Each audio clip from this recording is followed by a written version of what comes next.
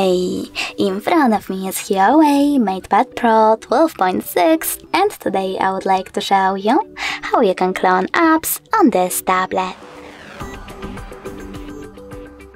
Begin with opening Settings.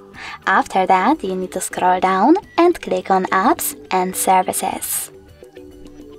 Now click on App Twin section over here and select one of your apps that you wish to clone, in my case Snapchat.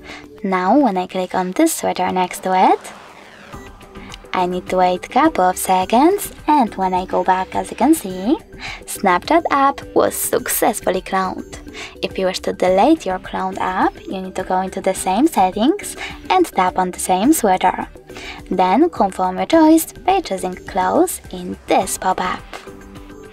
Thanks so much for watching. If you enjoyed this video, leave a like, comment and subscribe. Bye!